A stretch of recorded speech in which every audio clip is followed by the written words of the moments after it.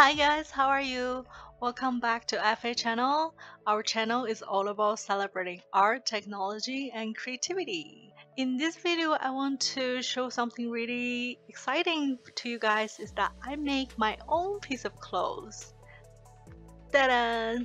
Although this is a very simple piece of fashion, but I've been really interested in digital fashion and this is something I really wanted to do for a long time. So recently I've discovered this 3D fashion software called CLO, C-L-O, CLO, and I've been obsessed with it.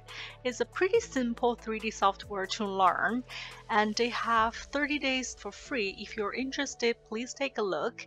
I've learned like for half a month and I've done this simple clothes. So in today's video, I really want to give some simple steps and show you how I make this clothes to wear on my own avatar.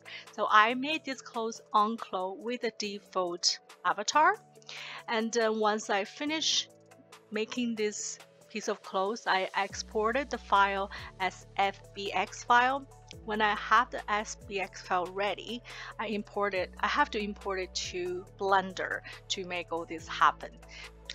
When you have your clothes file and your avatar file into Blender, you need to, first of all, you need to delete all the unnecessary files. For example, when you import at the beginning, I think it's with your default avatar, or your avatar may wear some shoes or anything like that. You don't need that. You just need to delete everything and then import your own avatar. Now you have your piece of clothes that you make and then your avatar. Now it's time to parent them together. Is the option of weight paint. The reason to parent your avatar with your piece of clothes is to make them can sync together, like you're wearing it when you move, and your clothes is moving with your avatar, so it's like part of your body, like this. And after you have your avatar with the clothes on, you need to export as FBX file to import into Unity. At this point, you have to import to Unity because you need a VRM file, right? So you need to use the UniVRM. UniVRM is Unity package that can make any kind of rigged body shape, a human body shape file into VRM, because you need a VRM to use virtual cast or this kind of software to use your avatar. The last step is to use Unity again to set up your facial expression, like this. So you need to have your facial expression for your avatar. Then once you export everything, voila, you have your VRM file with avatar and your clothes. So the whole process is pretty simple, but it definitely needs some details and organize. So if you have questions, you can write on the comment for any detailed questions, or you can join our Discord group.